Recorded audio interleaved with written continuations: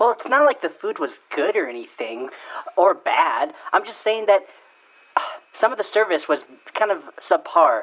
And then when I said something about it, they kind of scoffed at me. What about... I don't like the idea of being waited on by the waiter. You know, understand me? They're called waiters for a reason. They're supposed to be waiting on us, and they weren't waiting on me, and I was not really happy about the situation at all.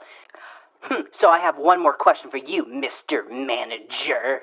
I want to know exactly what you plan to do about this, about your employees, about just the overall nature of this site and the place that I have to endure. Perhaps maybe I should just order takeout, but that food would probably just have bad vibes anyways. So if you don't mind, I'd rather not go to Luigi's restaurant because, you know, of course, what happened there. So let's choose somewhere else to go. But I have a long list of places I do not want to go, and you got to understand and respect my decision. Never. Ooh, I'm not going to go to any of those places. So feel free to give me some suggestions for places. I'll be sure to tell you what places I don't want to go to. You understand me?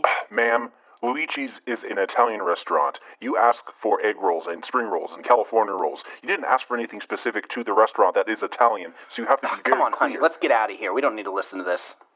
Well, here at Papa Luigi's, we respect your input, but we kindly ask you to keep it to yourself next time.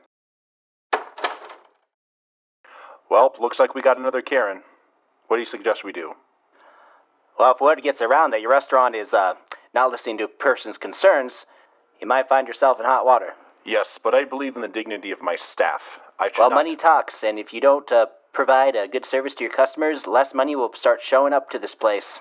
You really want that? Beg your pardon, Papa Luigi's been an institution. He's right. I didn't see it until just now. Thank you very much for your input. Thank you for acknowledging my anger.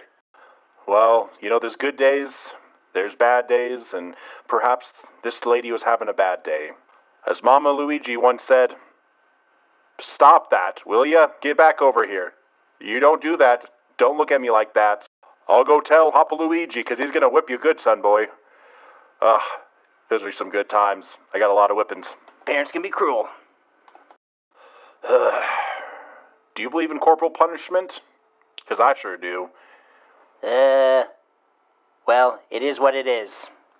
Is that it? Hey, yo, boss, do you want me to follow that lady home and see what she's all about? Maybe I can find out some things about her. Maybe she won't talk bad about our restaurant.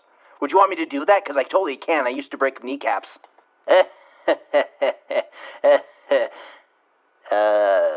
He's serious, isn't he? Is he serious, isn't he? You can tell me if he's serious. Is he going to do something weird? Like mob-like? Yeah, don't follow them and don't break their kneecaps. This isn't what Papa Luigi's all about. Oh, okay, fine.